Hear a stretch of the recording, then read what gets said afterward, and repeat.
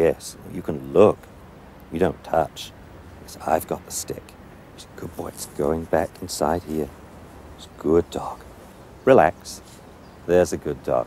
So we built him up now to about 5 or 6 seconds there. Now we let him have a break. He wants to look around and see what's going on over there. See little doggy over there. So we just let him relax for a while. Give me. It's good. Sit. Stay. You relax. Dumpy, watch me. Oh, he's a good dog. He's a good dog. Oh, yes. Oh, he's a good dog. He's a good boy. Oh, he's a good dog. Oh, you're an intelligent dog. Yes. Good dog. Oh, he's a good boy. Dumpy, relax. Again, we built it up to a little more there, about 7 seconds. We're getting better, just going slowly with this precious little dog's brain here and just working to build up the attention.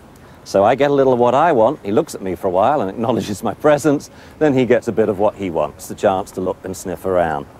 When you're trying to get the dog's attention in a busy park, use anything the dog finds attractive. You could use a bit of food that you put in your mouth, tennis ball under your chin, or I just picked up the dog's stick that it found here to focus the dog on you. Let's try it again with a bit of food this time.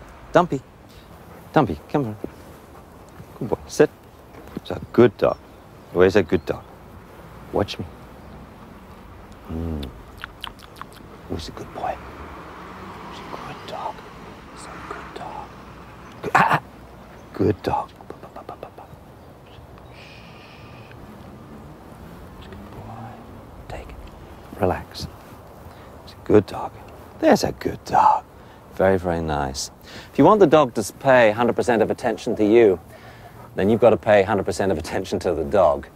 That's the first thing. The second thing is, if you want him to pay attention on command, you've got to have a command that lets him know he's off duty and that he can relax. So I'm using the word relax here, which is letting Dumpy know, oh, it's over, I can take a short break.